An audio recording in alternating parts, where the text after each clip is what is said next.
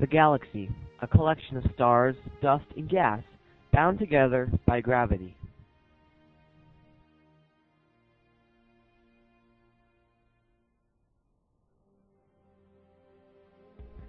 There are three different types of galaxies.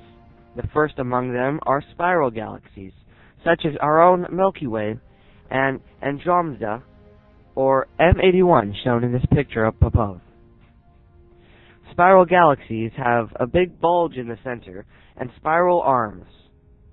Spiral arms are made up of gas, dust, and new stars that have formed into these dense regions of gas and dust.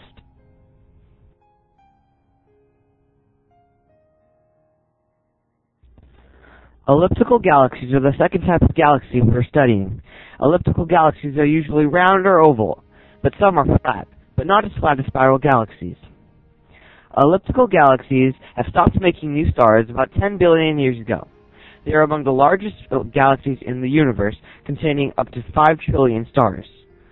Evidence suggests that many elliptical galaxies form by merging smaller galaxies together.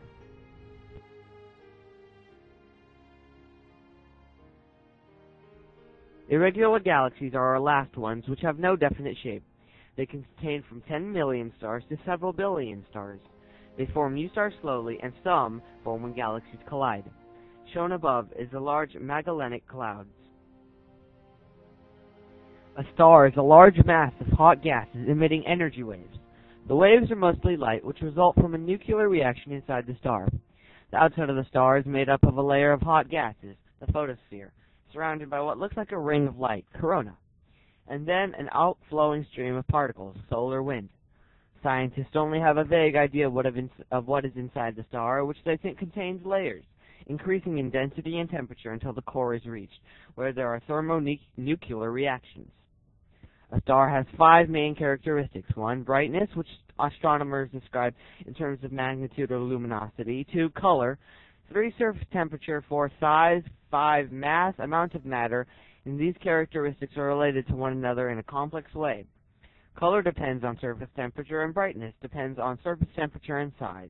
Mass affects the rate at which a star of any given size produces energy, and so affects the surface temperature. To make all these relationships easier to understand, astronomers developed a graph called the HR diagram. This graph, which also helps astronomers understand and describe the life cycle of stars.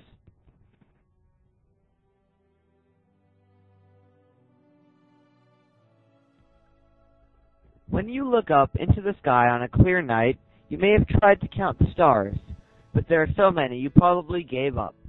In our galaxy, the Milky Way, there are hundreds of billions of stars. Among them are our Sun. The Sun, Latin Sol, a yellow dwarf, is the star at the center of our solar system. The Earth and other matter, including planets, asteroids, meteorites, comets, and dust, orbit the Sun, which by itself accounts for about 98.6% of the solar system's mass.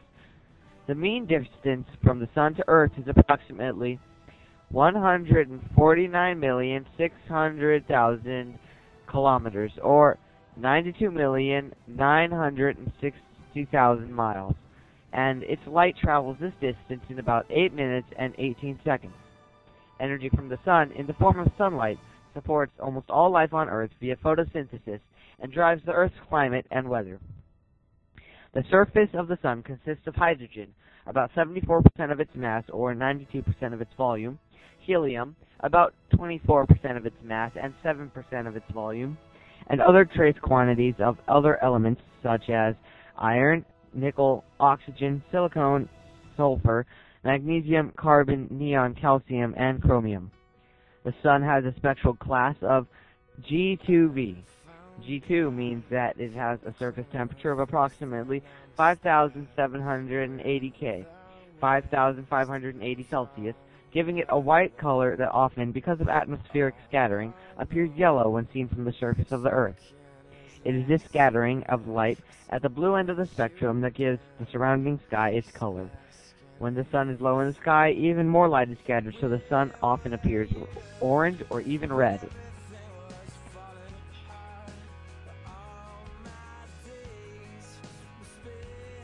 To travel in space, you should be able to measure interplanetary distances. One way that scientists measure distances in space is by using an AU, or astronomical unit. An AU is the average distance between the Sun and the Earth, approximately 150 million kilometers. Another way to measure distance in space is by using the speed of light. Light travels at around 300,000 kilometers per second in space. Thus, in 1 second, light has traveled 300,000 kilometers. In 1 minute, light travels nearly 18 million kilometers. This distance is called a light minute. Light from the Sun to the Earth takes 8.3 minutes to travel. So the distance from Earth to the Sun, or 1 AU, is 8.3 light minutes. Distance in the solar system can be measured in light minutes and in light hours as well.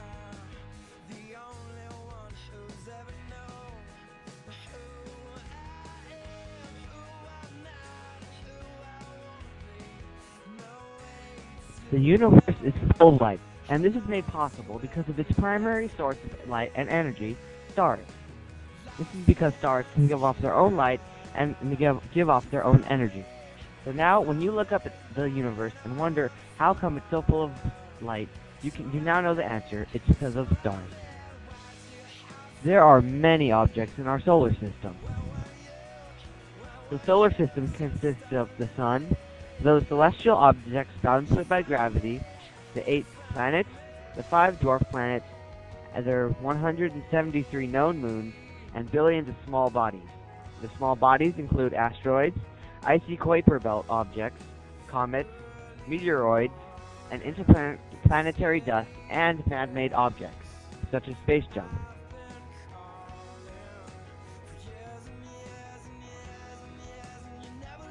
The 8 planets include Mercury, Venus, Earth, Mars, Jupiter, Saturn, Uranus, and Neptune. All of these planets have smaller orbiting objects called moons, such as our moon, the Moon. In the context of spaceflight, a satellite is an object which has been placed into orbit by human endeavor. Such objects are sometimes called artificial satellites to distinguish them from natural satellites, such as the Moon. Lastly, we have meteoroids, which are small sand to boulder-sized pieces of debris in the solar system, asteroids, small solar system bodies in orbit around the Sun, and comets, small solar system bodies that orbit the Sun and when close enough to the Sun exhibit a visible tail. Shown above is a meteor shower.